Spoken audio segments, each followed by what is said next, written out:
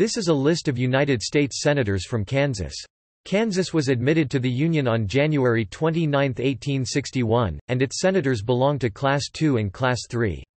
Kansas's current senators are Republicans Pat Roberts and Jerry Moran. 29 of Kansas's senators have been Republicans, 3 have been Democrats, and 2 have been populists.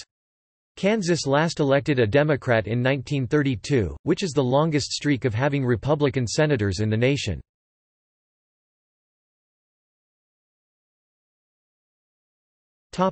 List of senators.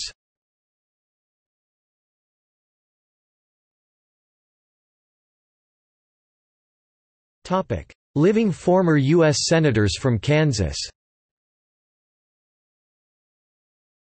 As of October 2016, there are 4 living former U.S. Senators from Kansas, 1 from Class II and 3 from Class III.